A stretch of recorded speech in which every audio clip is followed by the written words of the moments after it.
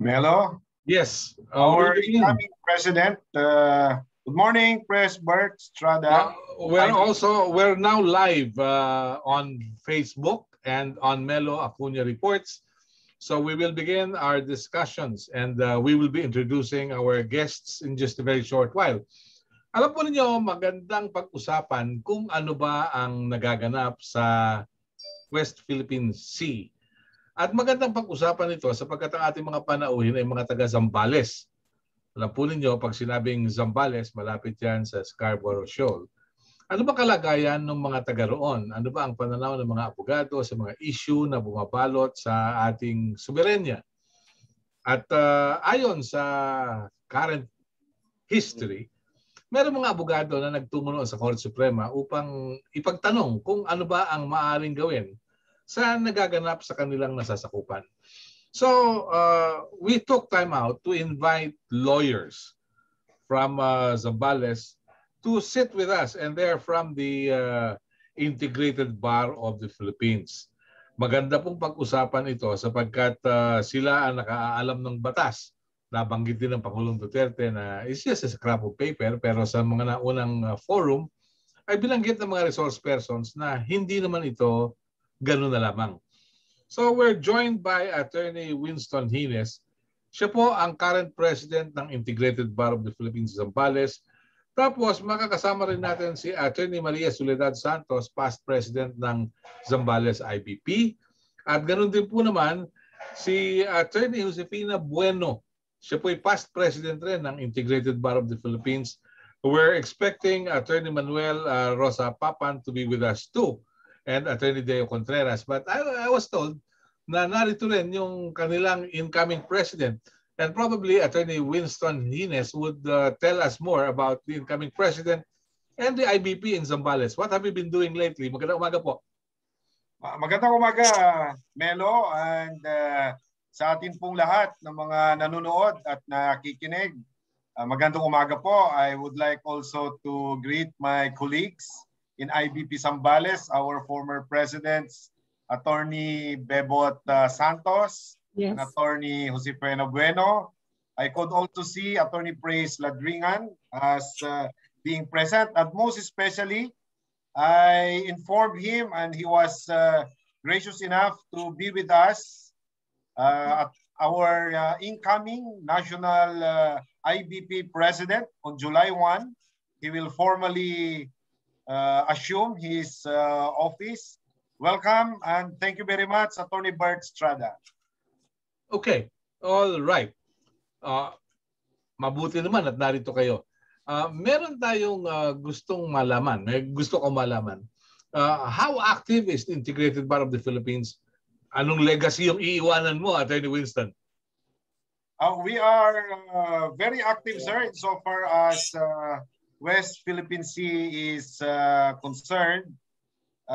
In fact, during our IBP Regional Convention last Friday, the IBP Central Luzon and last Saturday, IBP 18th National Convention of Lawyers, IBP Zambales was cited with a special award for filing in behalf of Filipino fishermen the petition for a writ of Kalikasan.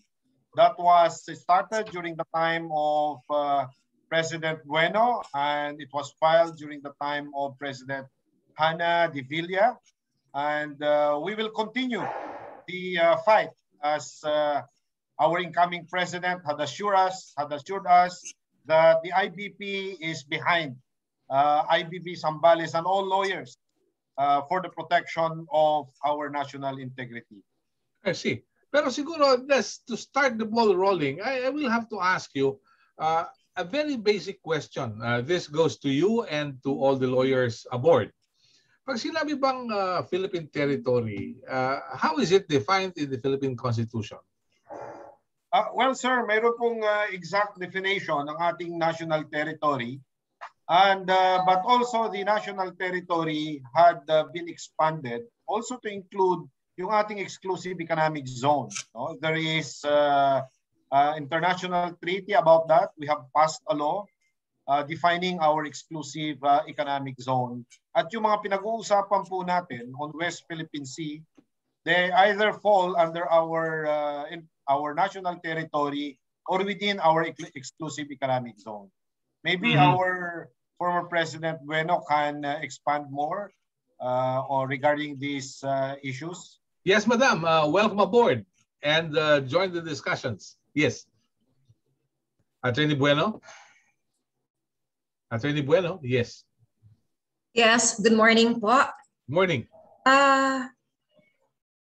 Sorry po, mahina. Ano na nga po ulit yung question po ninyo? Okay, well, it's the internet all over again. Para pag nagbabasa tayo o nanonood tayo, meron mga nobela, sabi, it's the butler who did it. What does the Constitution say about our territory? Maganda rin pag-usapan yung exclusive economic zone at marami pang iba. Yes, please. Attorney Bueno. Ako, mas magaling po siguro na yung Bartak Natcher po ang sasagot dyan kung ano yung Philippine territory. I understand he also teaches constitutional law, di ba?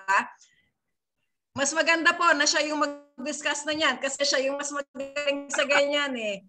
Ang kaya namin i-discuss later on kung ano po yung ginawa namin. Pero sure, ipapasa ko po sa kanya ulit para siya yung mas authoritative na mag-discuss. Kanino po natin ipapasa ito? Ayan, kay Attorney Winston po. Siya ang ating constitutionalist eh. Ang ating Bartak Natcher. Ayun pala naman professor siya, sir. Okay. So yun, kaya-kaya niya yan. Ang kaya namin i-discuss po kung ano na po yung ginawa ng IBP Zambales. Yes. Attorney Winston. Oh, yes, sir. Nasa Article 1 yan ng ating Constitution, what constitutes our national territory. So within that definition, we have the right to protect, we have the right to make use and enjoy our national territory and to exclude all others. Yes. Archipelago like us, it was recognized that we have exclusive economic zone beyond our shores, which are not actually part of our national territory anymore, but we are given the, yun nga pong tinatawag na exclusive right to enjoy, right to protect them for the use and enjoyment of our Filipino fishermen. But it doesn't mean na we can na hindi po pwedeng pumasok ang ibang mga bansa. They can, and their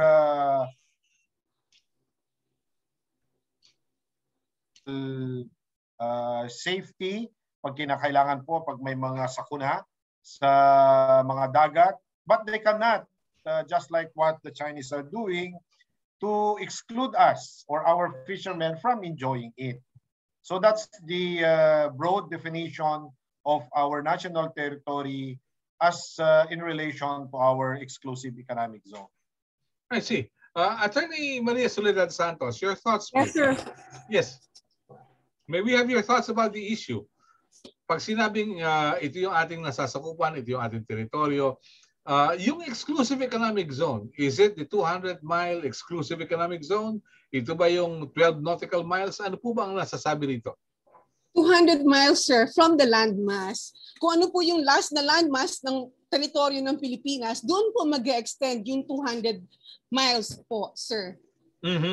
Pero you will agree with me na mayroong overlaps, lalo na sa katimugang bahagi ng Pilipinas, doon sa Indonesia, sa Malaysia, and probably Brunei.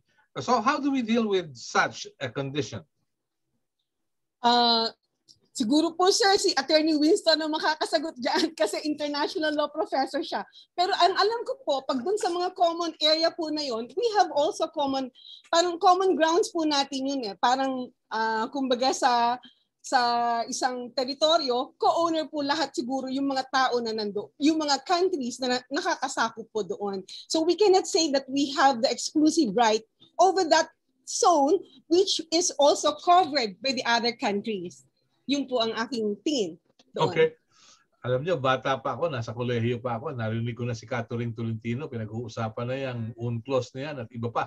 Pero Attorney Winston, yung 200 miles exclusive economic zone, sabi nga ni Attorney Santos, nagmumula doon sa landmass. So, ano yan? From Zambales o from our territory na may isla doon sa west of Zambales? Yes, sir. Definitely po, we have to determine kung saan yung ating mga isla na let's say maybe mas clear ang example in terms of Palawan. Kasi Zambales is has a shore at wala po kaming mga ibang, may mga isla pero maliliit. But Palawan is a better example where do we count yung 200 economic zone, yung miles from the landmass territory. So from the farthest point of Palawan, that will be where the 200-mile economic zone will be measured. So doon po pa rin sa landmass niya, nandoon yung ating economic zone. Kasi in our national territory, ang nakalagay po ron, the waters around between and connecting the islands of the archipelago still form part of the internal waters of the Philippines. So as long as they are within the internal waters, they are still within our territory. But beyond that, the 200-mile will be counted. Mm-hmm. I remember asking then President Noynoy Aquino in one of the events he attended for the Foreign Correspondents Association of the Philippines about the Benham Rice. So how would we consider the Benham Rice? Because there is no landmass in the Benham Rice. It's just part of our sovereignty. I remember he referred me to DNR Secretary Ramon Pahe. What's your take on our sovereignty over and above the Benham Rice? Well, I think from what I've read, the Benham Rice is within our territory. It's not even within our exclusive economic zone. So it's really ours. Hindi po siya, there's no question about it that it's within the national territory as far as what I've read so far. Okay, so how do we measure it? How do we measure our territory? Because merong ginawang decree si Pangulong Marcos noon. Nabago po ba yung ating nasasakupan with that Marcos decree during the martial law years? Well, definitely po meron pa ring melo ng mga what do you call this, some ambiguities, because in our constitution we haven't actually surrendered our claim of what we call yung which we have territories that we have yung claim natin like in Sabah. No, even the national territory provision of our constitution was vague insofar as claiming what is ours. But insofar as the presidential decree is concerned, yun nga pong sinasabing 12 nautical miles in which we still have jurisdiction.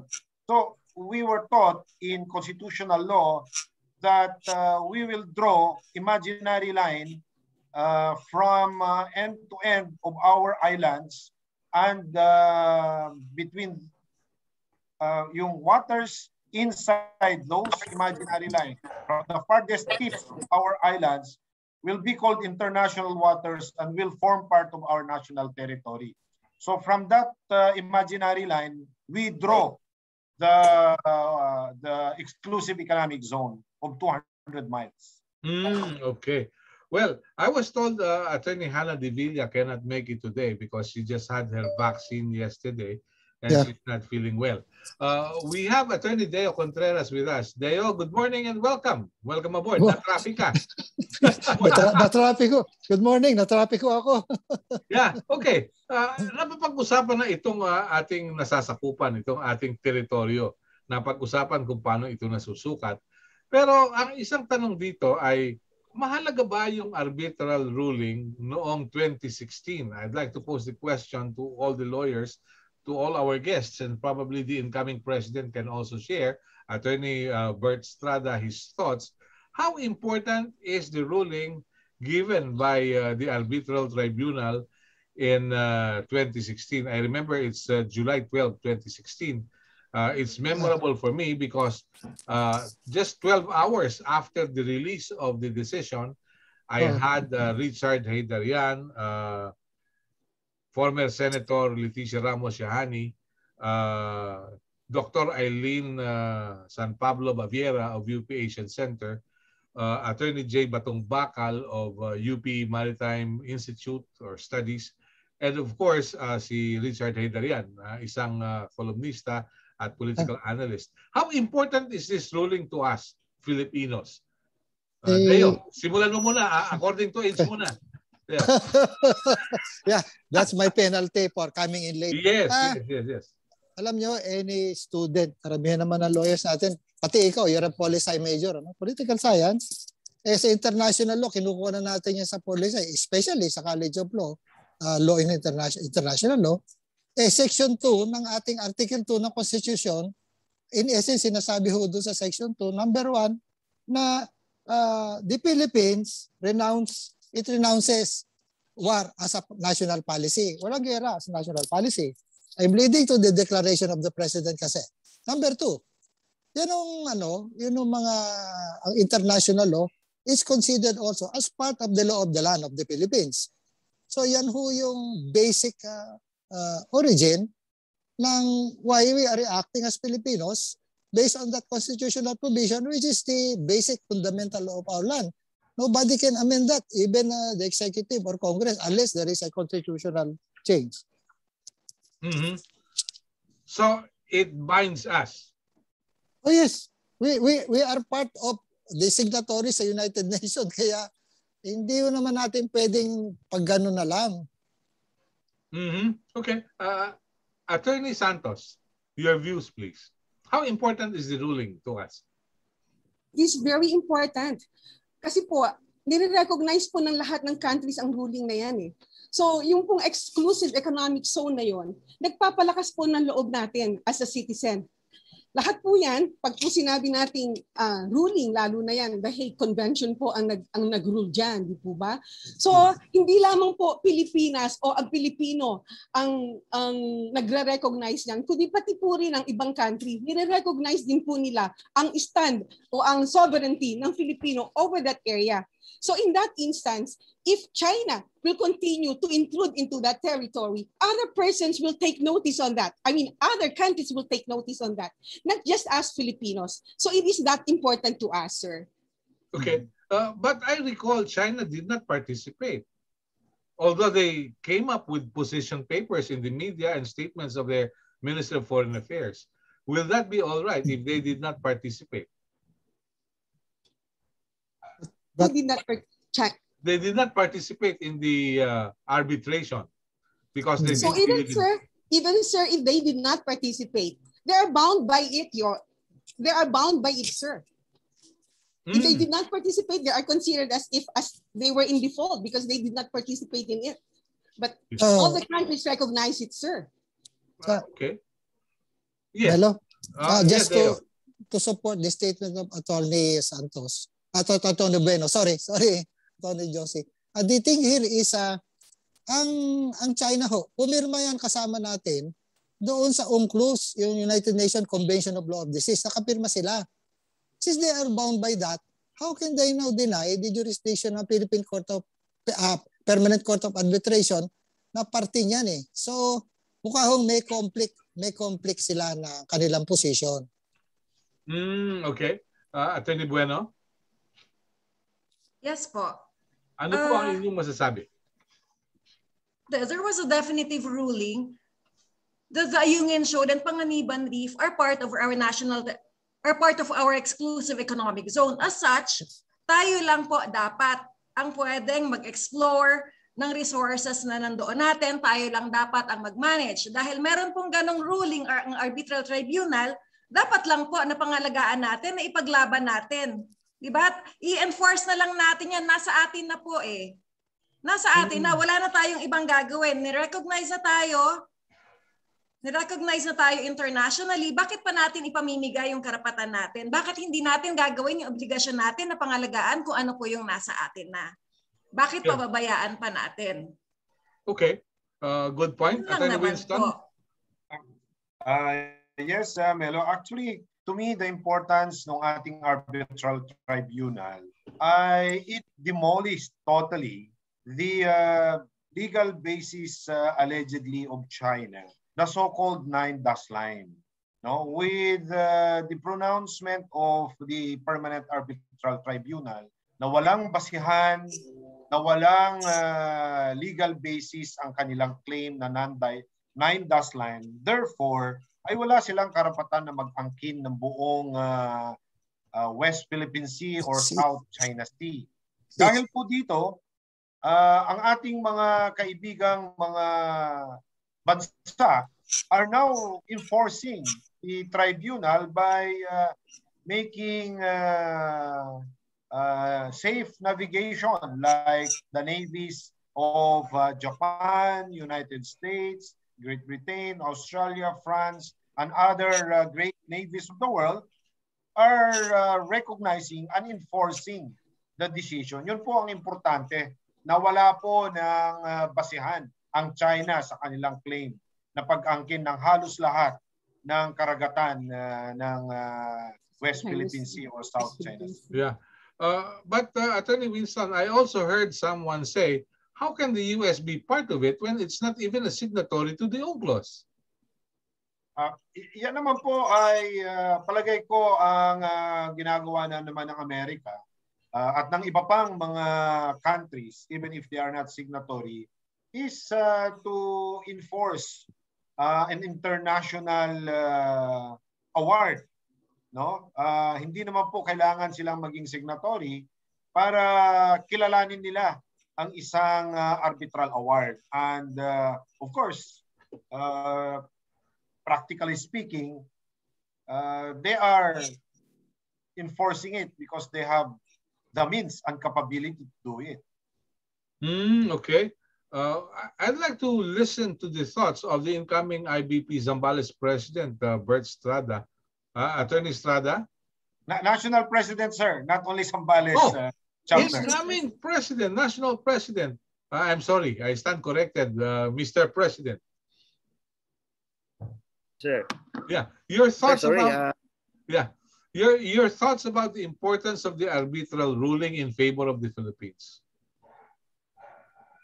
Yes, sir. The IBP last May, sir, May 24, I think, on the 24th board, has actually submitted and published a unanimous resolution calling on all branches of government to protect our territorial sea and our EEZ, and also insist on the implementation of the arbitral ruling and not just treat it as a mere scrap of paper.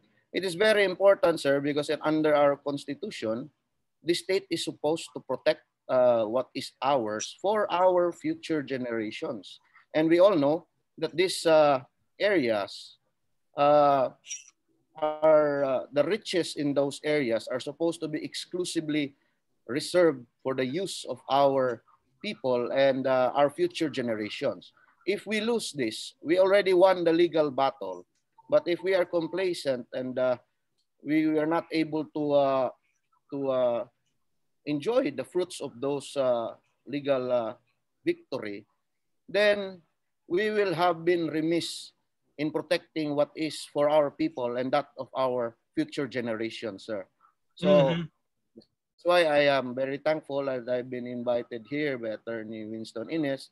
In fact, Attorney Raj Palacios, one of the lawyers, also represented us in the Supreme Court in the Writ of Kalikasan, is supposed to be with me today to meet and to personally update me on this matter also.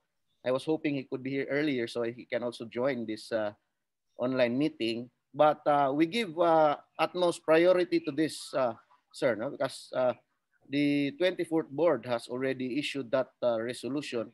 The incoming board will be also giving this utmost priority, sir. Yeah, Attorney Bert, if we are to take a look back, they say hindsight gives us a perfect vision. Okay, when you look back, you have a perfect vision of what could have been, what should have been done.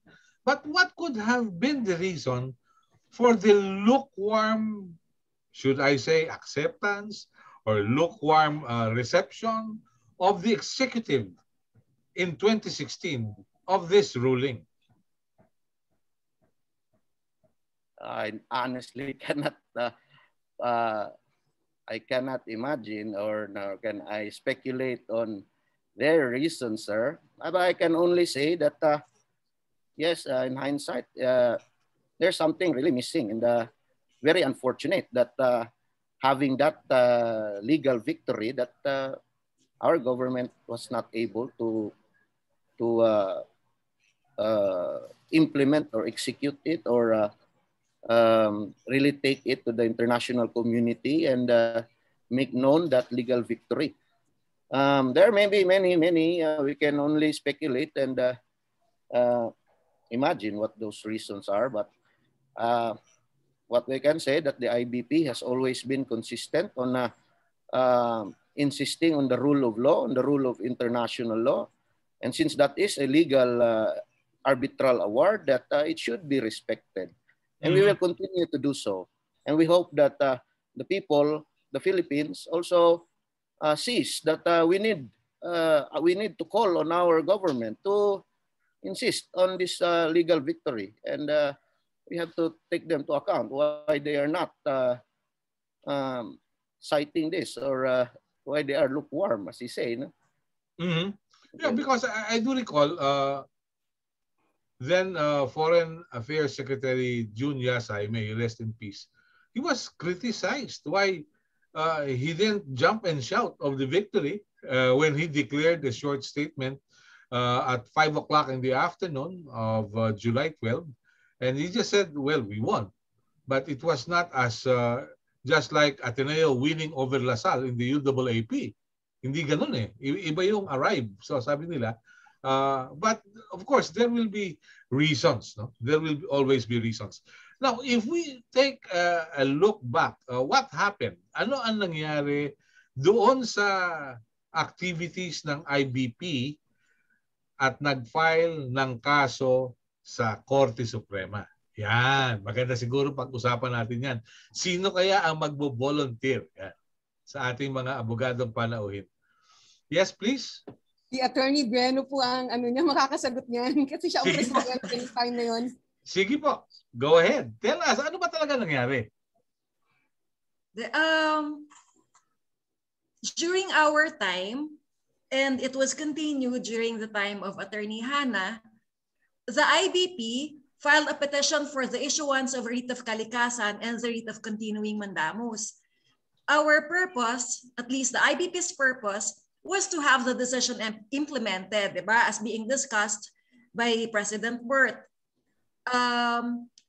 We were informed of such plans, and we were tasked to look for possible petitioners, since we are the ones directly affected. And there were meetings, there were several meetings, and it was Attorney Santos who really helped us in finding the petitioners, because she had clients who had been coming to her, and if she may be allowed to continue the kwento, and then we will just exchange,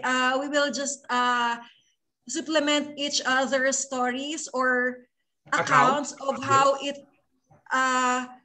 went on. Attorney Santos, please. Yes, opo. Meron po kasi ako mga kliyente na taga-isla po ng Barangay Kinabuksan. Yung pong Barangay Kinabuksan, katabi lang po yun ng Hanjin, sa Kawag po, sa Subic, Zambales. Sila po ay mga mangingisda. Marami po silang, isang isla po yun na mangingisda po ang mga tao. So, tinawagan ko po sila at tinanong ko kung gusto po ba nilang makausap ang IBP, kasi po ang IBP ay handang tumulong sa kanila tungkol po sa mga nagiging problema nila sa kanilang pangingisda, lalo na po dito sa West Philippine Sea. So tinawagan ko po sila, ang pangalan po, siguro I did not mention their names anymore, no? So tinawagan ko po yung mga clients ko at sumugod naman po sila. Malaking pamilya po sila eh. So pumunta naman po sila sa IBP at in-accommodate po naman nila Attorney Bueno. Tapos doon po na nagsimula ang istorya. nung na-endorse ko na po sila kay Attorney Bueno. At ano po ang kanilang kwento? Kasama po sa mga kwento nila na habang nangingisda po sila sa West Philippine Sea, diba, meron pong mga malalaking barko po na pumupunta sa gilid nila at itinataboy po sila. At common po yung kwentong yon, hindi lang po sa mga mangingisda ng Zambales, kundi sa lahat po ng nangingisda sa area ng West Philippine Sea. Kasi ano lang naman po yung bangka natin, di ba? Yung bangka natin, siguro kayang maglayag, mag-fish for at most 3 days, na dala-dala nila lahat ng baon nila, dala nila lahat ng yelo, may dalang bigas, doon na magsasaing, doon na magtutulog. They would take turns sleeping. Pero yun nga po, ang common po na kwento nila ay yung pagtaboy po sa kanila ng mas malalaki, ng mas malalaking barko, hindi lang po ng bangka. At syempre po, ano ang laban natin? Di ba? Mga simpleng mangingisda lang po tayo talaga eh. At most ilan lang po ang laman ng bangka. Yun po yung mga kwento na alam ko na isinusumbong po nila kay Attorney Santos. Kaya po si Attorney Santos talaga, dahil mga clients niya po, mga islanders po ito, mga islanders po kami. Hindi naman kami yung may mga malalaking barko. Na sinusumbong nila, sinasabi po nila kay Attorney Santos. Kaya eto na yung chance natin, di ba, mga kapwa namin mangingisda, mga kababayan namin na baka pwede naman po tayong magkatulungan. Kami yung IBP, we have the means, we have the legal knowledge. Ang kailangan lang namin yung mga kwento nyo, di ba, Attorney Bebot? Yes po, totoo po yan. Anong petsa po ito? Do you recall the dates? 2015, right? Time mo. Mahabang proseso po yung pinagdaanan namin eh. Kasi yung IBP po at that time, di ba, yun po talaga yung tour. Nagsimula pa lang po kami nung nasa Palawan o sinusuportahan na po namin. Simula pa lang po dahil di ba palagi kaming merong seminars na ito yung West Philippine Sea, ito yung ruling ng Arbitral Tribunal, ito si Justice Carpio na nagsasalita sa lahat ng forum ng IBP na di ba very very passionate, and aside from him there were all others, di ba? At hindi ko na mo sinasabing pinick up ng IBP kasi tungkulin naman po talaga namin as lawyers, di ba, na maglingkod po, na i-extend po kung ano po ang kaya namin gawin, kung ano ang meron kami.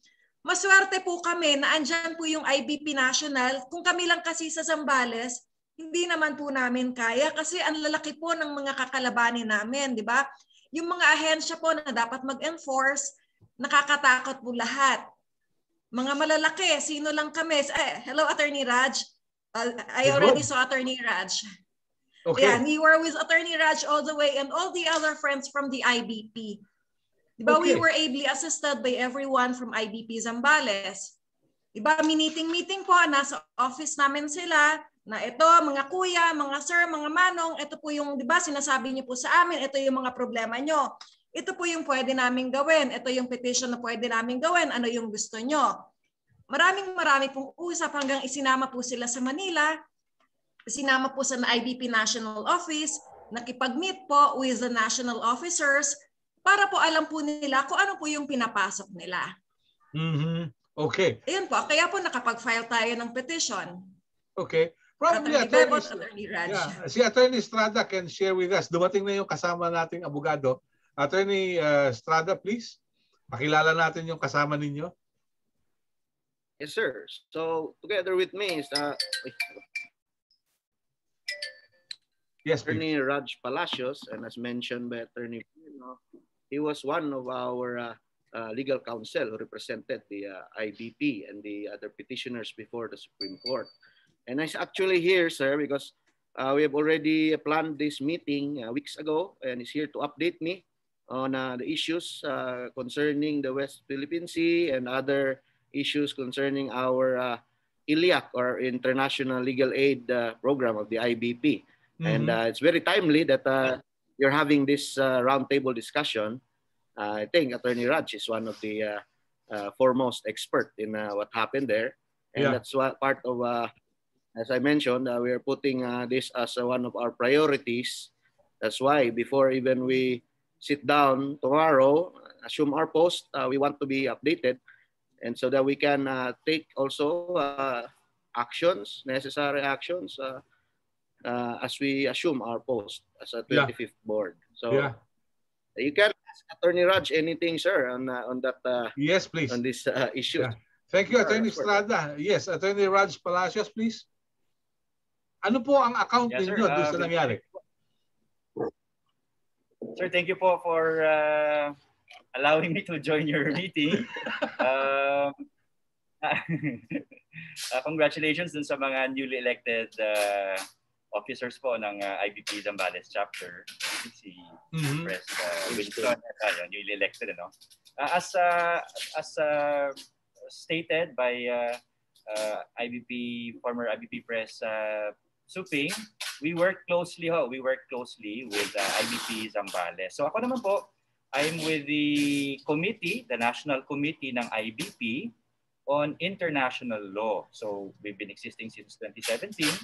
And one of the key issues that was assigned to us was the West Philippine Sea. Aside from, of course, yung ICC, yung human rights, yung pangigipit sa abogado. So among other issues, yung West Philippine Sea po was one of the issues assigned to our committee. Okay. So we were thinking of ways to enforce the arbitral award. So one way to enforce the arbitral award under Philippine law was to get a court decision that would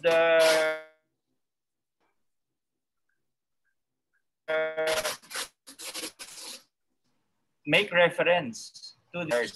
So if we nationals who are committing the violations of Philippine law, it may be hard to acquire jurisdiction over their person. So one way to get a large group to go with us in IBP was to frame it as an environmental issue. And indeed, there were really a lot of violations of Philippine environmental laws, and which had a very big impact, a negative impact on the livelihood of fishermen. Okay. So that's what we did. We created a theory for the case, but before that, we had high-level meetings with BIFAR. As we were preparing the theory of the case over several months, we have to construct the theory for the case over several months. So we had high-level meetings with BIFAR, and so we tried to get their sense as to how they perceive their role under the Fisheries Code. Because under the Fisheries Code, there are environmental provisions in the Fisheries Code which have to be enforced all over in all Philippine waters, including the exclusive economic zone. And BIFAR is the agency primarily tasked to enforce the Fisheries Code, including its environmental provisions. And so we got the sense from them that they were aware of their statutory mandate, and they only had limitations. They only had limitations in terms of resources. They didn't have enough boats. They didn't have enough manpower. So when we were talking to BIFAR, we were packaging it to them as actually, if we file a case, it may actually be good for you. It may be good for you because then you can, if you have a court decision mandating, directing you to enforce the Fisheries Code as required by statute in all Philippine waters, including the West Philippine Sea, then you can go to Congress and ask for more budget. Of course. The same way that DNR is able to ask for more budget in MMDA because of the Manila Bay ruling to clean up Manila Bay. Right? So, pero hindi ko alam kung kasama sa ruling yung paglalagay ng dolomite, ano? Hindi kasama yun. That's another issue. Right? Wala talaga yun. Attorney Palacios? Nag-freeze yata yung kanilang internet. Pero ba't ko ba nabanggit yung dolomite? Yan, nawala tuloy yung Okay. So, nagkaroon ng pakikipag-usap sa BIFAR. And they had the sense na meron silang papel. Kaya nga lamang kulang yung kanilang resources. Tama po ba yung pagkakaunawa ko, Attorney Santos and Attorney Bueno? Ganun nga po ba yun na sinabi ng BIFAR na kulang sila sa resources? Attorney Bueno? Yeah. Nabanggit kasi ni Attorney Palacios na nakipag-usap sa BIFAR, and then nabanggit na okay, may reservations lang kami dahil kulang yung aming kakayahan. Although sinabi ni Attorney Palacios, mas makabubuti kung magkaroon ng ruling because you can go to Congress and get more assets, right? And DENR had their own field day for their own Manila Bay cleanup. Am I right in understanding what the good lawyer said? Attorney Santos, Attorney Bueno? I think Attorney Bueno knows that. Siya po yung nakakalam doon. Okay. Yes, Attorney Bueno. We wouldn't know po sa IBP Zambales what they talked about kasi po usa po ng IBP National at saka ng BIFAR po. It's Attorney Raj and all the other national officers who would know. Basta ang kaya lang po namin sabihin, nung kasama na po namin sila na nagtatrabaho para sa para dito pa for the filing of the petition before the Supreme Court, with their guidance, alam na po nila yung gagawin kasi nakausap na po nila lahat eh. Mm-hmm. Okay. Ayan, sina Attorney Raj po talaga yung magiting na nagtrabaho po for the filing of this case. Okay. For the filing of the petition before. So nagkaroon po kayo ng mga kababayan na talagang naging interesado. Would you still remember how many fishermen were they? There was a group of fishermen who came to the office, but we chose only 3 of them kasi tatatlo lang naman po yung merong ID at that time. Kaya silang 3 po yung pumirma, but we understand and we know for a fact that the whole community was behind them. Kasi lahat po sila nagpunta po sa office eh. At saka yung mga nagpunta po sa office, sila po talaga yung very vocal sa nangyayari po. Sila yung very, very eager na ma-file na po finally kasi ayaw na nilang naaapi. There were other issues, di ba, hounding them at that time. Pero ito po, isyong pangkabuhayan po, di ba? Isyong pangkabuhayan po. Kaya they were really very, very eager, very interested. Tapos alam nila yung mga kwento, alam nila yung technicalities, kung ano yung dapat na rights nila. Mga magagaling po, mga matatalino po, yung mga fisher folk na kausap po namin eh. Ang kailangan lang po namin gawin that time was to translate their stories, diba?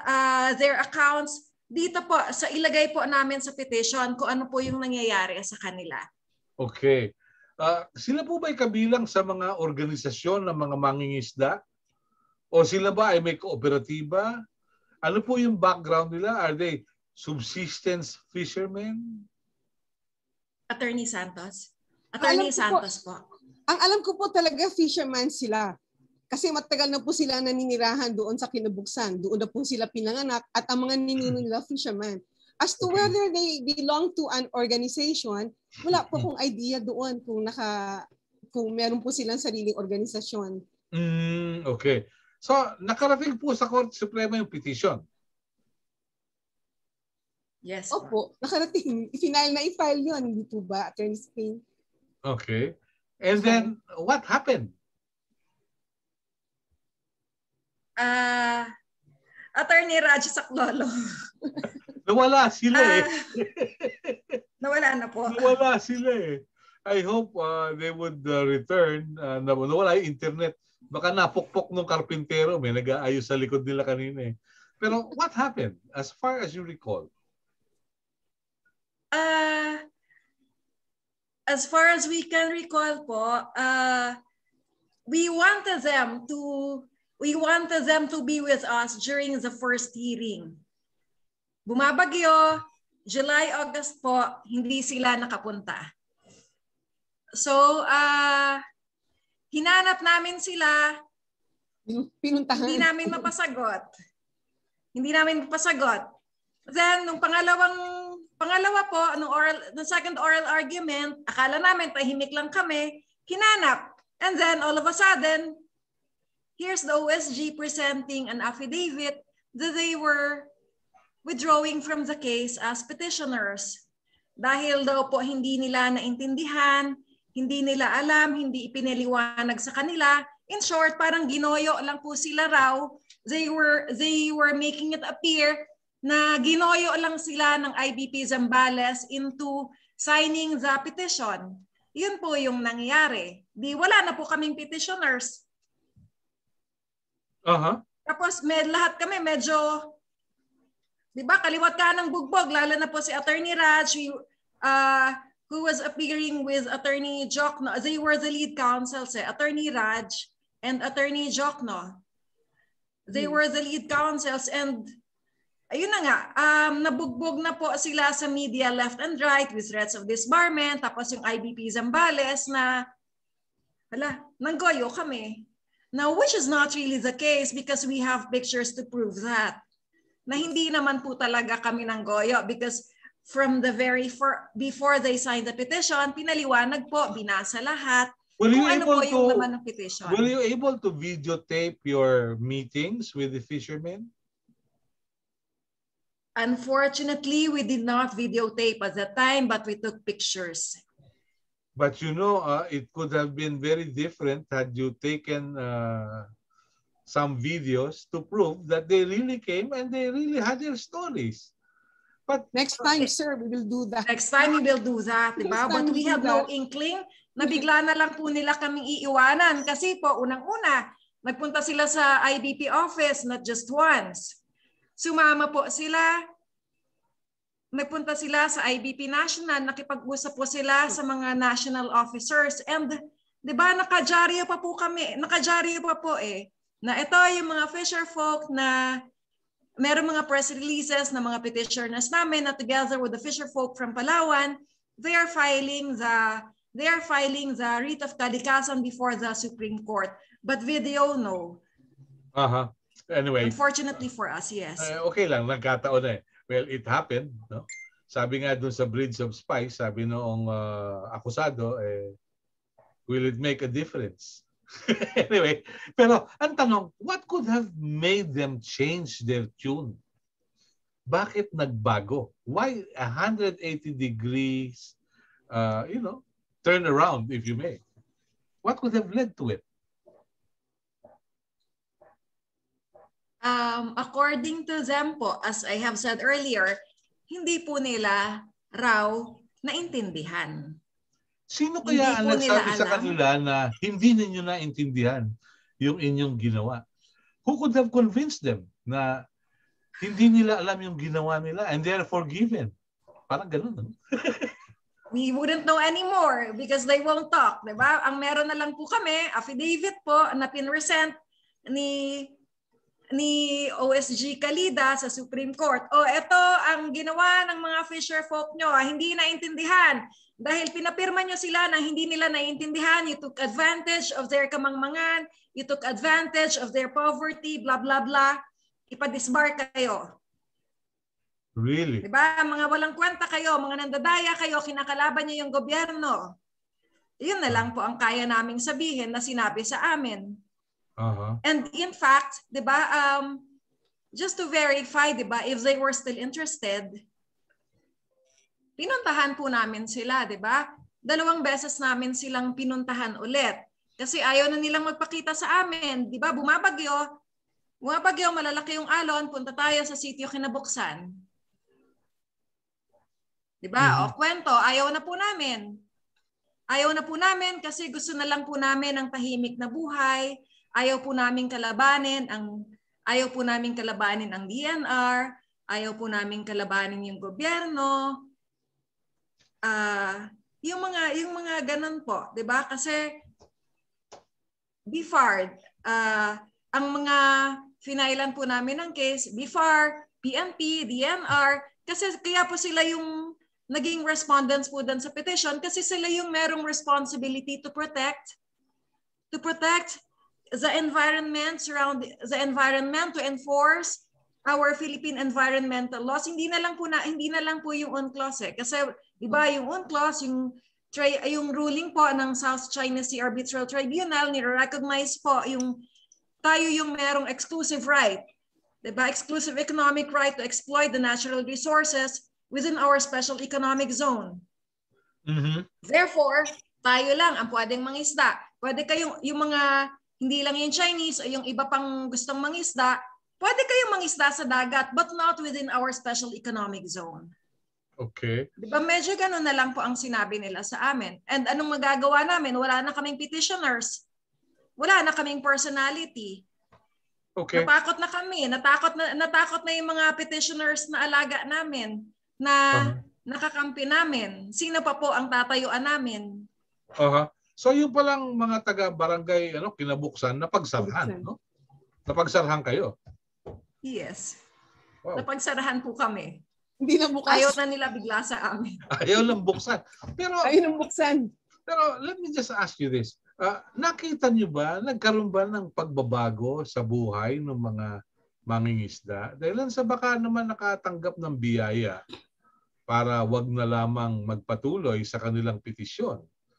And nagkaroon ba sila ng mga bangka? Nagkaroon ba sila ng magandang kabuhayan, bagong lambat, or anything?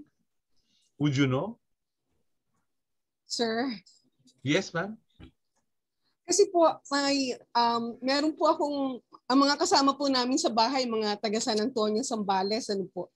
Ang sabi po nila, nung mga taga-Pundakit, ang laki daw po nang nawala sa kanilang pangingisda. Yung isang barko, yung isang bangka nila na dating puno, halos minsan 1/4, 1/3 na lang at hindi na po sila parating nakakapangisda. Kasi po yung doon po kasi nakukuha yung magagandang pusit, yung pong mamahaling pusit na puting pusit.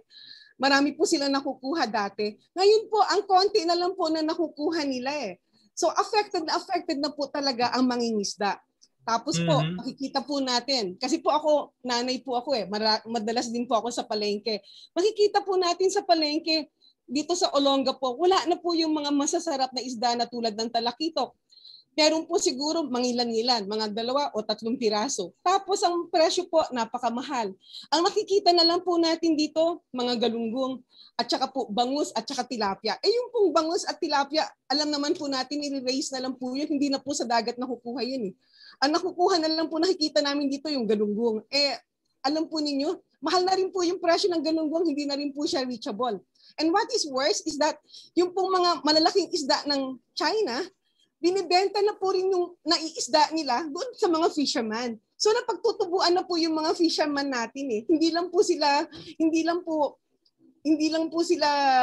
nananakawan ng mga isda doon sa pinupuntahan nilang economic zone natin, kinukuha pa nitong mga Chinese na to yung ating mga isda. And what is worse pa, isa pa, ang mga bangka po nila is 60 meters ang length. Gano'n po kalaki yung 60 meters? Ilang pong tonelada ang kaya nung kargahin? I-compare po natin sa mga bangka ng ating mga mangingisda.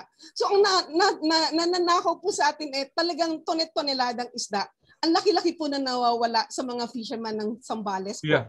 Pero attorney, Apa. yung pong mga umatras, yung 3 petitioner, nakita nyo bang nag-improve ang buhay? Baka naman narigaluhan. Sir, hindi ganun pa rin po ang buhay nila eh. Hindi naman po nagbago ang pamumuhay ng yung mga petitioners na nagpupunta po sa yung dating petitioners namin. Meron po akong ugnayan pa rin sa kanila pero ibang kaso naman. Nakikita ko po, ganun pa rin po ang buhay nila eh. Nag-improve lang po dahil merong anak na nag-abroad. Pero yung pong pamumuhay nila economically, kung sa pangingisda rin lang ang pagkukuhanan, tingin ko po hindi kasi ganun pa rin po ang buhay nila eh. Hindi nagbabago po. Okay. Attorney Ines, given such a condition, a sorry situation, is there a way out? Is there some light at the end of the tunnel unless they make the tunnel longer? It's a very challenging question. Palagay ko po sa nabanggit na po kanina ni President Bert Estrada that the incoming Board of Governors and with him as our national president, will find new ways of making this issue a matter of national importance. Nag-usap po kami when we were able to meet in the IBP Central Luzon Convention last June 25. And meron pong binabalak ang ating national president. I will not preempt him, but rest assured that the IBP will do more concrete actions in order that this decision will not only be, as the president said, a mere scratch, useless piece of paper, but really a reality that we can enforce and implement within our shores. Mm-hmm. Okay. By the way, you use the term useless. No? Is it the decision or the person who said it? I want to invoke my right against self-incrimination. Although he is my fellow pedant. Yeah. And, you come from the royal school, no? That's okay. We already called this attention by coming out with a fraternal statement of concern, calling him, asking him to retract his statements, which are prejudicial to the nation insofar as West Philippine Sea issue is concerned. And also, the IBP Zambales came out with a statement of concern insofar as President Duterte's remarks are concerned. Mm-hmm. Okay, but did you get any reaction? Ang nakita po namin reaction was through spokesperson Secretary Roque, in which he said na yung mga sinasabi ng presidente ay mali. But in his clarification, he muddled again the issue. Because number one, yung useless piece of paper daw po, ang sabi ng presidente, is that it cannot be enforced because there's no police power of the Permanent Arbitral Tribunal. Then yung statement po daw niya that China is in full possession of the West Philippine Sea, he was referring only to the Panatag Shoal, which is only a speck in the dust insofar as West Philippine Sea is concerned. But nag-mute po kayo. Paki-unmute lang, Attorney Winston. Biglang napindot yung mute. Paki-unmute lang. All right. There was an acknowledgement po from Secretary Roque that some of the statements of the President were wrong. Okay. Can we really not enforce it? Can we not make use of it? Is it proper for us to go to the United Nations and ask for something para ma-implement yung arbitral tribunal ruling? Do we have to go to the United Nations? Well, sa akin po yan, of course, that's a decision that the government has to take. No, we as individual lawyers or IBP, that's beyond our salary pay grade, kumbaga. But we as citizens believe, ako as a citizen of the Philippines, believe that our country should take all possible means. Not as the President would always say na gigirahin natin sila. Because we cannot do that. We are prohibited by our constitution to make war with other countries. So, but there are many other non-military action that we could take in order to enforce and have this arbitral tribunal recognized. Okay, very good. Attorney Deo, your thoughts, please. Attorney Deo? Uy, nawala si Deo sa camera. Nawala pa yung sound. Balikan natin si Deo. Attorney Santos? Yes, sir. Can we enforce it? Sabi kasi ng presidente, hindi natin kaya. Hindi natin gigirahin yung China. Can we enforce? Yes. We as individual, mahirap po sa atin eh. Siguro po, dapat ang gobyerno, dapat talaga pong i-enforce nila ang tribunal ruling. Kasi po, it is our right as a nation na magkaroon ng maproteksyon na ng ating economic zone. Alang-alang po yan sa ating Pilipino eh. Alam po ninyo, mabuti nga po, naalala ko po yung the late President Aquino. Siya po ang nagpangalan doon sa South China Sea sa by virtue of Administrative Order number 29. Sinabi niya na yung South China Sea ay magiging tatawagin na natin siyang West Philippine Sea.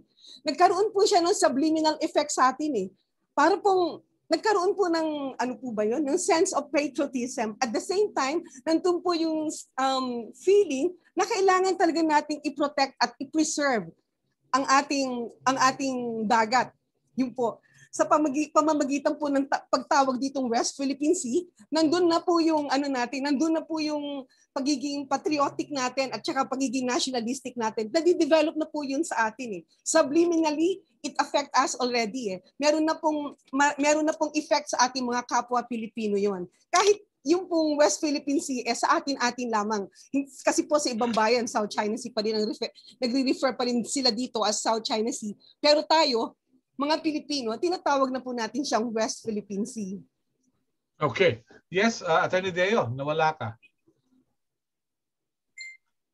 Deo? Deo, yung signal, paki-unmute.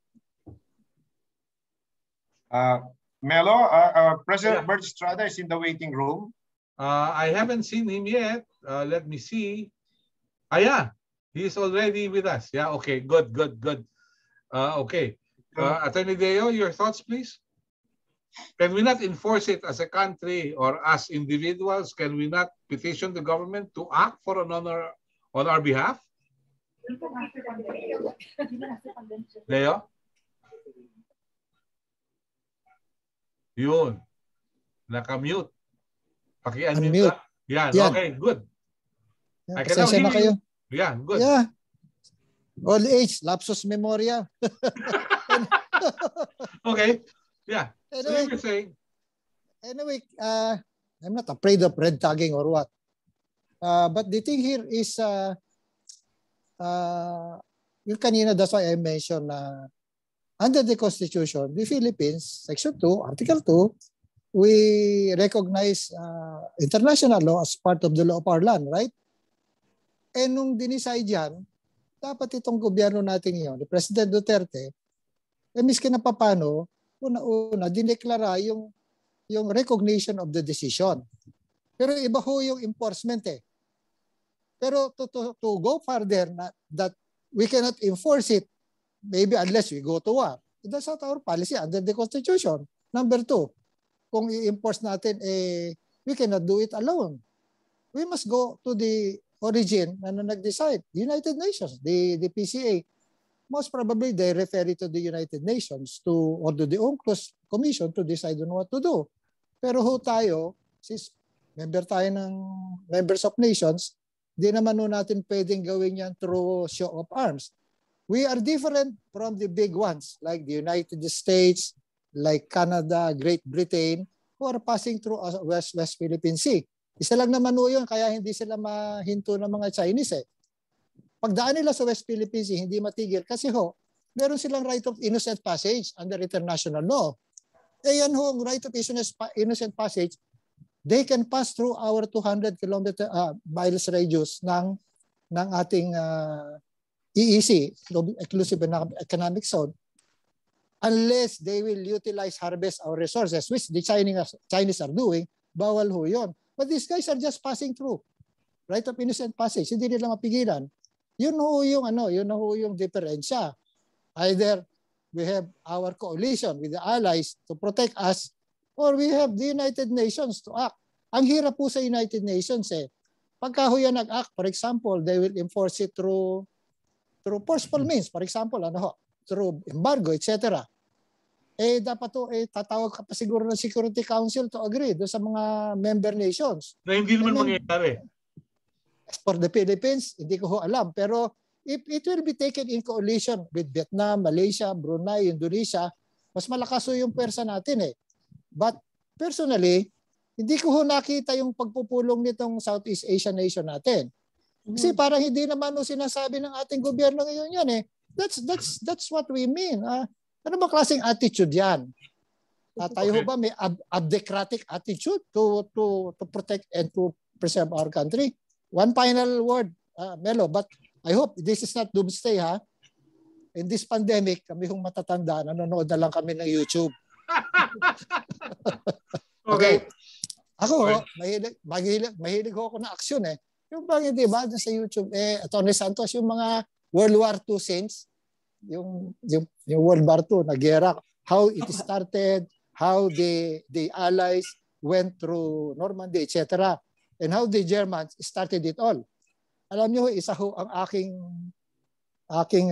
I'm just worried, but maybe not immediate. yung ginawa ho ng Germany sa Poland. Alam niyo ho ba ginawa ng Germany sa Poland? Kayo na ho mag-compare, no? Nakikipag-usap po ang France sa ang United Kingdom sa kanila na huwag nilang lusubin ang Poland. Kasi yun, umaabante na mga tangke saka mga military arm ng Germany. Nakikipag-usap din ang German. Like what the Japanese did to us. Nakikipag-usap sa Americans. Nakikipag-usap yung mga representative nila na hindi namin natakiyan, rest assured, etc. But in the meantime, nandun na ho sila sa boundary ng Poland. And in due time, they entered Poland. Blitzkrieg. Okay. Tingnan ho yung, that's what worries me about Masinloc, Bajo de Masinloc, and this Carboresol. That's less than 30 minutes flight from their bases there to our Zambales area. Kaya ba nang tatamaan sa Zambales eh? Okay. Yan lang ho ang problema. Hello. Yes. Hello, our IBP National President Egon Cayosa can also join us. Bert, Attorney. He's now here. Okay. Sir. President Cayosa, good morning and welcome to the discussions. Ano po ang inyong iiwanang alaala sa IBP? Your term will end at 12 midnight tonight. Ano po yung legacy iiwanan ninyo? Paki-unmute lang po. Okay, yan. Okay. Yes. Okay. Okay. Good morning, everyone, and good thank morning. you for the great opportunity. And yung hong alaala na maiwanan natin, encapsulated dun sa 10 resolusyon na hinahain dun sa General Assembly ng National Convention. About 4,000 lawyers registered, nandun ho yan. At yung mga inapprove na National General Assembly resolution, 10 ho yan, dinaan natin sa scientific polling dun sa Zoom. At ako ho'y nagagalak na mag-submit sa inyo. Ang resulta ho, pinakamataas 99%, pinakamababa 97% ang approval ng ating kapwa Pilipinong abogado dun sa mga resolusyon.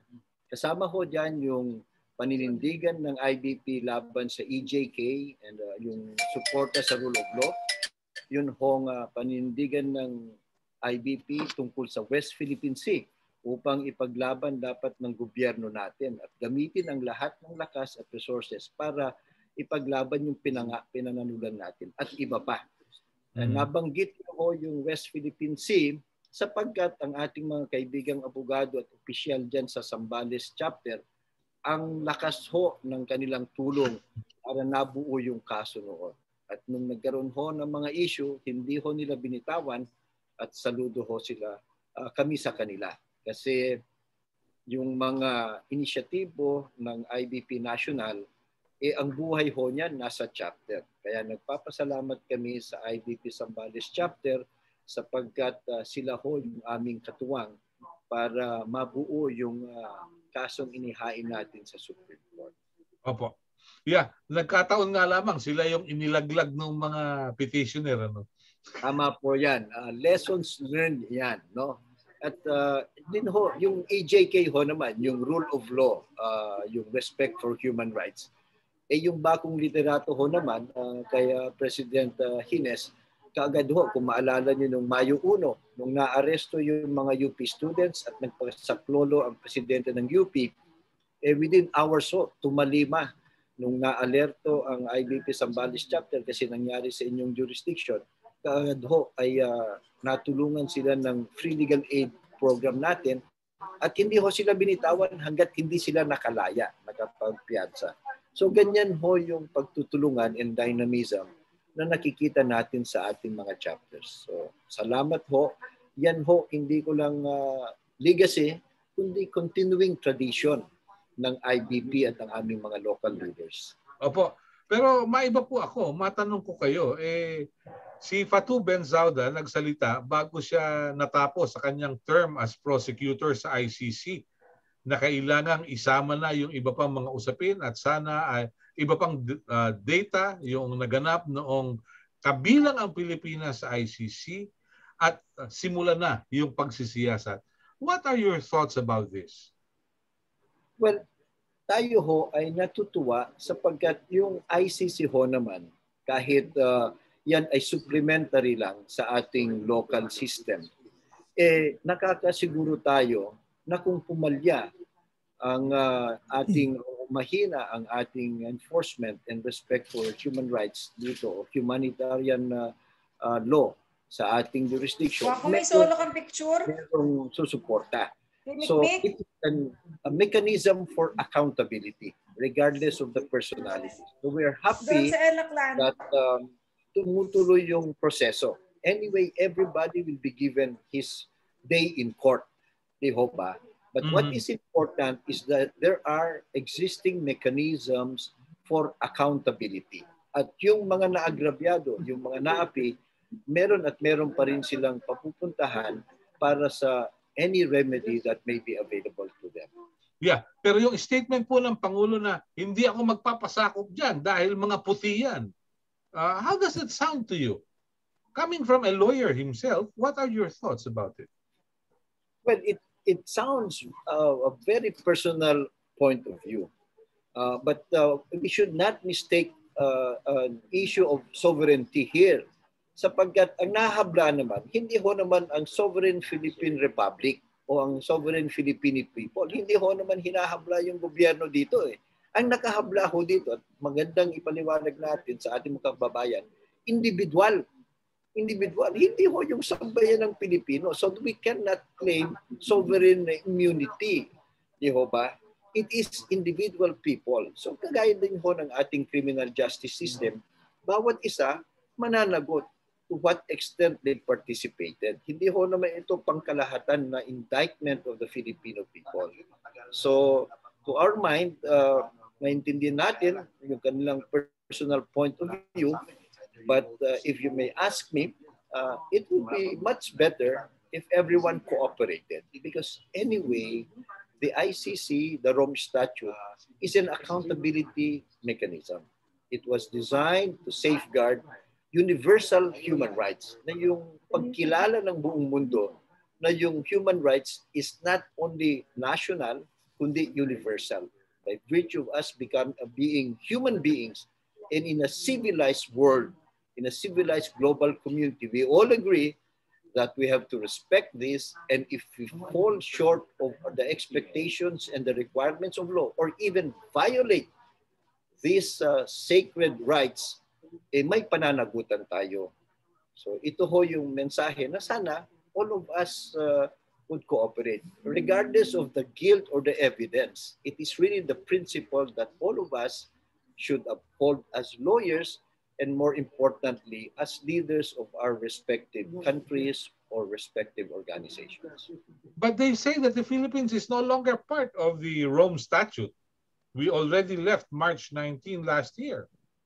Well, yun nga ho paulit-ulit na sinasabi niyan, pero hindi ho mai-erase ang malinaw na provision ng Rome Statute that even if you withdraw from the Rome Statute, jurisdiction attaches up to the time that you effectively withdrew from the statute. So yung mga naganap na, yung hindi na nagawa, from the start we signed in and ratified the statute up to the time we are officially out run from it, sakop ho nila yan. Hindi ho mai-erase yan. At mautak po naman ang mga bansang gumawa nito sapagkat kung the rule were otherwise, useless yung treaty na ito. Kasi anyone who will be nasasakdal, siyempre aalis. But malinaw ho yung provision. At anyone is clear about that. There is no doubt na may jurisdiction. Pero at kita ko naman natin yung submission ng prosecutor, it is only up to March 2019 sapagkat after that wala na silang jurisdiction. Pero hindi lang po yung current administration, inatras ho nila hanggang 2011 sapagkat may nakikita na. So lahat ho ng sangkot doon, individual officials or anybody else, they will be charged and will be tried as individual persons. Walang jando, Wala ho, kinakailangan ho meron din siguro in the investigation phase, but eventually everyone has to be charged. Let me ask you one last question. I know you still have a meeting, but my question for you is this. What would you advise young Filipinos thinking of becoming lawyers like you? Is it a noble profession? Is it something one can be proud of? Is it something risky considering that lawyers, prosecutors, and judges are killed? I start with the first. And this is an advice we share with lawyers, and they know this, and those who wish to be lawyers. You cannot be a lawyer anywhere in the world if you don't have courage. Courage, moral courage is very important for lawyers. It is an essential character of a lawyer. Kung hindi ho nyo kayang manindigan, wag na kayong mag-abogado. Pangalawa, is it a noble profession? It is a noble profession. It has always been a noble profession. But as I said dun ho sa National Convention namin, the Filipino lawyer, the Filipino law student, kami ho, namumuno at saka yung ordinary member, it should be our personal commitment to be good and honorable Filipino lawyers, to make the profession honorable. Kasi ho, unfortunately, nakikita natin, meron din ho mga nagkakamali, nagkukulang, mga tiwali. But the IBP is always ready to hear all sides and hold accountable our peers. Kung titignan ho ninyo, kaya most honorable kami kasi kami lang ho yung profesyon sa ating bansa na talagang siniseryoso yung discipline. At kami ho, pinakamahirap na trabaho ng mga namumuno sa IBP, yun hong imbestigahan at parusahan kung kinakailangan yung mga nagkakamali at yung nagkakasala. Sa ibang profesyon ho, medyo hindi nila masyadong pinapansin yan. Isa rin ho yan na matingkad at matatag na tradisyon ng IBP.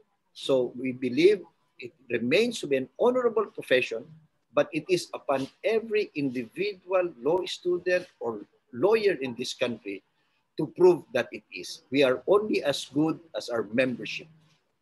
Very good. Thank you very much.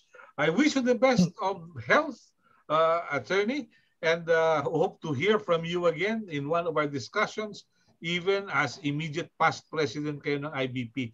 We need your wisdom. Pero yung mga napapatay na lawyers, ano ang tingin ninyo rito? Deliberate ba ito? Ano kaya? Well, napakarami na ho yan. No? Iba't ibang klase, iba't ibang motivation. Meron hong iba na ang matingkad na suspetyo, gobyerno. About 4 or 5. Now, ang maganda ho ay meron na hong Lawyer Security and Justice Program in place. Nakakausap ho ng presidente ng IBP, yung mga chapters, yung mga pamilya, at yung mga namumuno ng mga security, investigation, and law enforcement agencies, AFP, NBI, PNP. At sa mga nakaraang mga kaso ho, naging effective yan. Kasi kung papansinin niyo, the last 4 cases of lawyer slaying, dahil nga in place na yan, nag-uusap kami, we exchange information, the chapters are there, may mga task force, nakakausap ang pamilya. Within 2 months ho, natuntun, nalaman kung sino mga suspect, na-aresto at nakasuhan. Sa aming paningin, importante ho mangyari ito. No amount of sloganeering, no amount of public statements and condemnation will deter the criminals from hitting lawyers kung may impunity. At kami ho naman, hindi ho dahil abogado, mas importante ang kanyang kaluluwa o buhay sa ordinaryong mamamayang Pilipino. The reason why we call this out and we're very resolute is because the image, the belief of our countrymen in the justice system is greatly eroded kung yung juez, yung fiscal, yung abogado, yung namamahala ng criminal justice system, pinapatay at walang nangyayari, there is immunity. Sino ho ang maniniwala sa justice system? That's the main reason why IBP will always speak out against lawyer killing and demand swift justice. Not because the lawyer's soul is more special, but because we have to preserve and restore the belief and faith of our countrymen in our justice system. Yeah. Thank you very much. Thank you very much. Maraming salamat. Thank you, Sir President. Galing, galing, galing. Salamat. Apo. Salamat po. Sakina. Thank you. Siguro. Thank you. With your permission, I have to Yes. leave. I will Yes. join you. I'm just a text away. We will support the new administration and will continue to serve the interests of IBP in whatever way we can. Salamat po. Salamat. Thank you. Thank you very much. Okay. Closing statements tayo from our lawyers from Zambales, and hopefully makasama rin natin si Attorney Bert Estrada before we close. Let's start with Attorney Santos. What are your thoughts? What are your messages to our listeners, to our viewers, to fishermen who may be similarly situated? Yes, congratulations. Thank you. Paki-unmute lang po, ma'am. Paki-unmute lang. Yes, okay. Yes, please. Nakamute pa din. Nakamute pa rin po. All right. Press. Okay, nakamute pa rin. Anyway, sandali lang po, Attorney Santos. Andito na si Presidente. Si Presidente Estrada. Bert, yung message mo, what can the general public expect from the IBP effective 12:01 this morning, tomorrow morning? Anong gagawin ninyo? Anong priority ninyo? Yes, sir. The public can expect its IBP to continue to be the sentinel of the rule of law and democracy. And ito nga po, sir, before I even sit down, you can see that the transition between the previous board and ours has put this issue of the West Philippine Sea at the topmost priority. And even before we sit down, we are already discussing what more we can do. And one of the last acts of our outgoing president is still this issue. And we have been very fortunate that we catched him. He was just taking his things from his office to make way for me to occupy it. But we thank him for his gracious time. He was supposed to leave earlier. But as you can see, sir, the public can expect the IBP, the national office, and our chapters to be working together and protect this our sovereignty and our sovereign rights in this issue. That's what we can say, sir. Thank you. Okay. Thank you very much. I wish you the best of luck. I wouldn't take much of your time, and hopefully we will have more of these discussions. Thank Yes, you. sir. Thank you. Thank you, Okay, sir. salamat po. Attorney Maria Soledad, please. Attorney, yes, please. Nawala na po kayo sa camera. Oo nga po, hindi ko na makita. Pareho tayo mawala eh. Ano kaya nangyari? Wala na. Okay, try lang natin. Sige po, yung mensahe po ninyo sa ating mga kababayan at sa ating mga manonood. Your message, please. Wait. Nawala siya. Yes, ma'am. Okay po, sige po. Yung message po ninyo. Uy. One, going once, twice, thrice. Attorney Josefina Bueno, please. Ano po mensahe ninyo sa ating panayam ngayong umaga? Mawala yung mga signal nila. Deo, ikaw muna kaya. I can hear you for the first time. Okay. Yeah, go ahead. Message? Pero, yeah. Siguro si Atty. Hines. Mamaya. Mamaya, siya yung ating panghuli. He will be last as our president. Yeah, right. Ang tingin ko nga itong WPS issues it go more than that kasi it affects us in our livelihood, our resources, and it's being taken without even blatantly right in front of our eyes, and nothing is being done. At number 2 as I said kanina, ang worry ko yung security. Pagkatapos finally, maganda yung sinabi ni IBP President Atty. Cayosa, dahil dapat maniniwala ang tao sa justice system natin. Ilang beses na po talagang ginawa ng ilang government sa atin na i-improve ang justice system. Ayaw pa din. Siguro tama yung sinabi ni Bishop Socrates doon sa eulogy niya kay Pinoy. What we need now are just 2 simple character of a person. Number 1 ho, dapat meron tayong decency. Saka number 2 ho, meron ho tayong integrity. Meron po siguro dapat number 3 which I guess everyone knows it. Number 3 would be, meron naman siguro tayong competency. Hindi ko ano-ano ginagawa natin hindi naman sang-ayon sa mga rules and regulations, magmumukha ho tayo na talagang hindi tayo asahan. So yan lang ho yung yung dapat sigurong isipin ng tao para maniwala naman ang mga tao sa atin, even as lawyers. Yun lang po. Okay. Thank you. Salamat. Thank you, Attorney Deo. Attorney Santos, please. Yes, sir. Alam po ninyo, pag nagbibiyahe ako papuntang Burgos, Pangasinan, nadadaanan ko po yung dagat. Minsan natatanaw ko po yung mga Chinese vessels. Natatanaw ko rin po yung mga siguro mga lupa na nakikita ko na hinahakot from Candelaria tapos dinadala po sa isang lugar doon sa Alaminos, tinatambak po doon at may mga vessel din po doon na malapit. Mukhang ikakarga po doon yung mga lupa at alam kong dadalhin doon sa West Philippine Sea or somewhere there na para i-reclaim.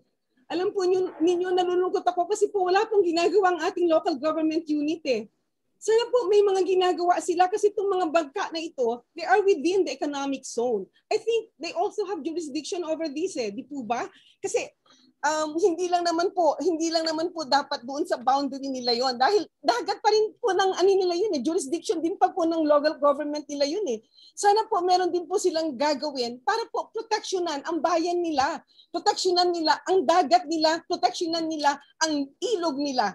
Kasi nakikita po natin talaga yung pagwasak at pagsira ng dagat. Yung pong pagpa-black sand lang po, nasisira na po yung ating mga dagat dun na nag-erode na po ang ating mga dagat. Sana po binibigyan din po ng tuon at ng pansin ng local government unit ang mga nagyayari pong ito. Hindi lang po dapat sa puso natin, hindi lang po dapat yung mga mangingisda ang nag-iisip Dapat po binibigyan po ng tuon ng mga local government at ng mga ibang ahensya ng gobyerno. Hindi lang po kami. Kasi po, kung nagmamalasakit po talaga ang local government, dapat po meron silang ipinapass on na resolution kung anong gagawin nila dapat sa mga barkong ito. Wala pong nangyayari Siguro po may takot sila. Kaparehas din po natin kung mag-mention tayo ng names, siguro baka ma-red tag pa tayo, di po ba?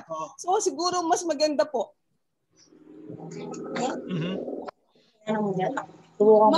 Mas maganda po, sir, kung halimbawa itong mga local government unit na to, makikipag-coordinate din po sa mga mamamayan, sa mga mangingisda, para po malaman o marinig ang mga hinaing ng mga taong ito at para maiparating po sa mas nakakataas pang, sa halimbawa, makarating pa po sa mas mataas na pamahalaan. Okay. Ganun po, sir. Maraming salamat. Nabanggit din nga yan ng kaibigan kong si June Ledesma ng Davao. Siguro daw may masasabi rin yung mga abogado ng Zambales. Doon sa pagpatag ng bundok dyan na dinadala yung lupa patungo sa South China Sea. Hindi ko alam kung mabuti binanggit ninyo. Pero rampant pala malaking bagay yan. Tingnan natin kung ano magaganap. Thank you, Attorney Maria Soledad Santos. Salamat po. Attorney Josefina Bueno, your thoughts please. Hello? Wawala yata si Madam. Baka may kausap ng mangingisda. Attorney Hines, thank you very much. Your thoughts, please. Well, unang-una, maraming salamat, Melo, for this opportunity na ibinigay mo sa aming mga kasamahan ko from IBP Zambales at na napakaganda rin ang pagkakataon na nakapanayam natin ang aming mga pangulo sa aming IBP National. Ang may papangako po namin ay taos-puso at talagang malaki ang aming ibibigay na suporta sa anumang inisyatiba ng ating magiging Pangulo ng IBP tungkol sa usapin ng West Philippine Sea. At kami po ay nakahanda na sumunod at magbigay ng legal expertise and our services para po magkaroon ng concrete action tulad ng ginawa noon ng ating mga naunang mga officers. Sa aking personal naman po na pamamayag, ako ay very close to heart din naman po ang usapin tungkol sa pangingisda sa West Philippine Sea dahil pinanganak ako at lumaki sa Santa Cruz, Zambales, na talagang nag-i-enjoy po kami sa kasaganaan ng ating karagatan. Pero nitong mga nakaraang taon ay nagkaroon na ng limitasyon ng ating mga mangingisda sa kanilang pagpunta doon sa Panatag or Scarborough Shoal. Sana po ay maibalik muli sa pamamagitan ng ating pagsama-samang aksyon at konkretong mga gagawin sa mga susunod po na buwan at araw at mga taon. Maraming pong salamat. Well, kaibigan, it's a pleasure to have our guests today. May mga unexpected guests tayo na nakasama, but we're happy nonetheless because they added color and substance to the discussion. We had a recap of the IBP na magtatapos ngayong gabi under the leadership of its outgoing president and an insight ano magaganap sa susunod na taon under a new president. You know, lawyers ang mga bisita natin, pero there's a saying, dura lex sed lex. But there are people who say something else. Like, dura lex sed lex, kung matapang ang batas, mas matapang ako. Kaya ba usapan yun? We are slowly becoming a government of men and no longer of laws. Prove me wrong, we are a government of laws. Thank you very much. Magandang umaga raw kay Attorney Winston Hine, sabi ni Dennis Gorecho at ni Alden Monzon ng Kyodo News Agency. Thank you very much to all our panelists. God bless you. Stay healthy. Keep us posted. Until next time. Thank you. Thank you. Thank you. Have a nice Salamat. day. Salamat. Thank you, Salamat po. Salamat.